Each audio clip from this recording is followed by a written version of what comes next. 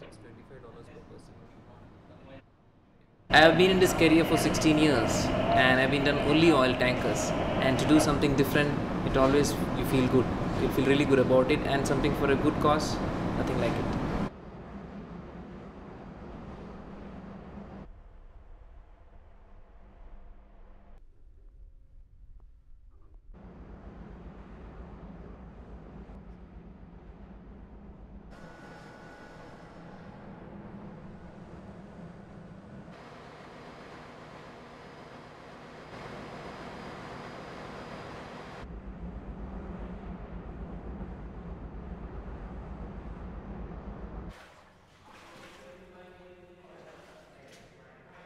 What we receive in the receiving tanks, it's a mixture of oil and water.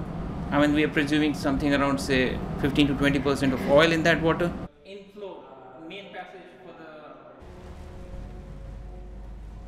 It was about probably 500,000 barrels of oil. No, but it can be... No, but Scoop it up and get a higher percentage.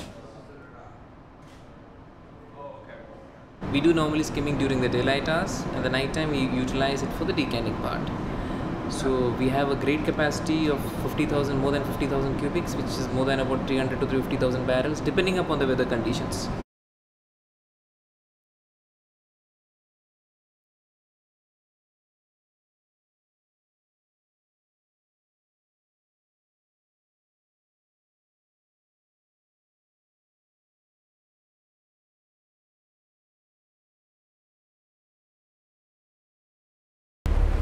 Approaching the vessel, a whale by pilot boat, it is immediately clear this is no ordinary tanker. It is immense, the size of almost 4 football fields, and there's a reason why they call it a whale. These are its jaws. It is a massive ship designed to consume far more oil-tainted water than anything else on the Gulf. SANIO RADHAKRISHNAN captains the vessel. I have been in this career for 16 years and I've been done only oil tankers, and to do something different, it always, you feel good. You feel really good about it, and something for a good cause, nothing like it. The Associated Press was the first news organization to tour the ship once it arrived in the Gulf on Wednesday. It's anchored near the mouth of the Mississippi River, while the 36-member crew await clearance to deploy to the spill site. The 10-story high tanker was built in South Korea for a Taiwanese shipping outfit. The ship was designed to carry oil and iron ore, but soon after it was built, days after the Deepwater Horizon explosion, its owner decided to alter it to skim oil. Shipbuilders in Portugal cut 12 vents in the ship's bow. What we receive in the receiving tanks, it's a mixture of oil and water. I mean, we are presuming something around, say, 15 to 20% of oil in that water. The mix will be distilled in separate tanks on board. Water will be pumped back into the Gulf from the stern, oil pumped to collection boats. The ship can suck up far more oil than any other vessel working the cleanup.